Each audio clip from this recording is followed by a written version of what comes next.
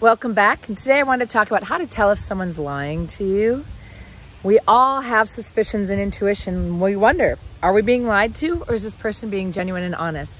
Stay through to the end, and here's some simple, easy tricks to find out if your partner is lying.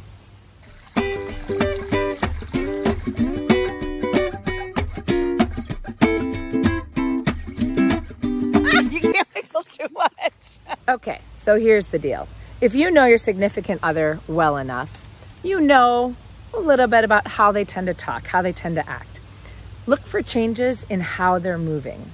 So in other words, if they get more fidgety, they stop looking you in the eye. When they tend to look you in the eye and they tend to be still, that could be a sign that they're lying, right? Or if they're always still and then they start fidgeting, right? Vice versa. Anytime they're changing something gross and dramatic, that could be a sign that they're lying.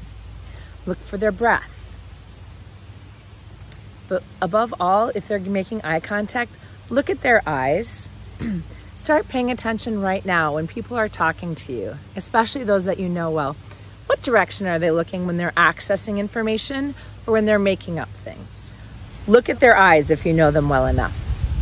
So as they're telling you stories, different people will access information in different spots. But in general, if they are looking up and to the left as you look at them, in other words, they're right, you're left, and they're looking that direction, chances are they're constructing something, they're making something up, they're imagining something.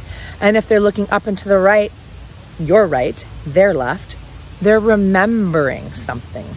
Now, this isn't true with every individual because sometimes our brains are organized a little bit differently.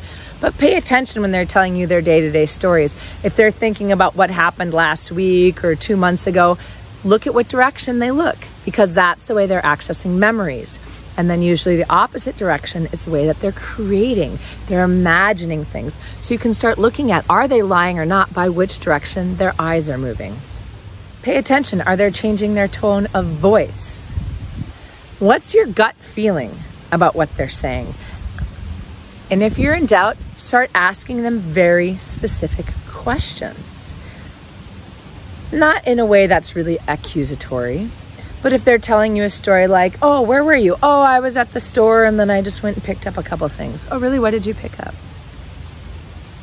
Were there other people at the store? How busy was it? What else was on sale? Or you can start asking questions that they should know if they were in that spot, but do it with a curious mind, right? Not an accusatory one, because they might be telling the truth, even if some of their body language looks different. So how to tell if someone's lying comes down to paying attention to how you're sensing that they're telling the story, right? Making sure that you're not making up stories in your own head because you're feeling insecure or jealous or wondering, but really, how are they reacting? Can they tell the same story? Can they tell really big details of whatever it is they said they did or they didn't do? Because a lot of people don't bother to make up a lot of details about any story that they tell.